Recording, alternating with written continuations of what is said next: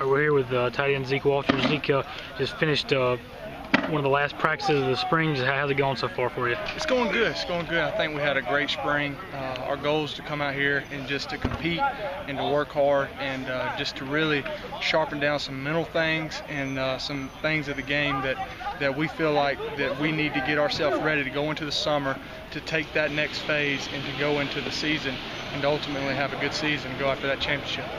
And the offense returns 8 starters.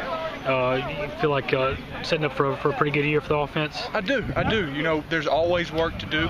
We always need to sharpen the tools in the shed, but I think we're going to set up, and I think we're going to have a pretty good offense if we keep working the way we're working. We just got to keep on the grind. What between now and then the start of fall practice, what will y'all be working on then?